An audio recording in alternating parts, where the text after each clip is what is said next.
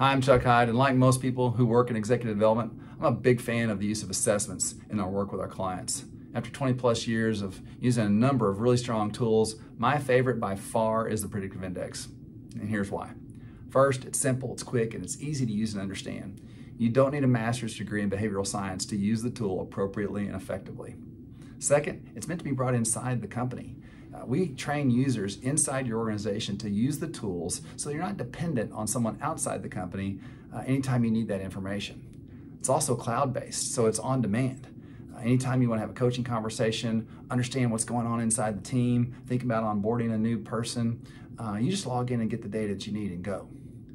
The third thing is its breadth. In addition to the behavioral tools, it also has a hiring component. So you can assess a job and understand what fit to role looks like in terms of match and best use of people. It provides a team profile where we can understand natural tendencies, potential blind spots, and are we aligned naturally to go execute against our business strategy.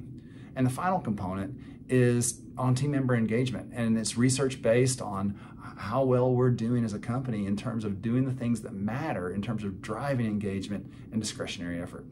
There's a lot of things we could talk about, but I'd encourage you to log in, use the link to try the tool, schedule a demo, and just see if Predictive Index, if and how it can be a valuable tool inside your organization.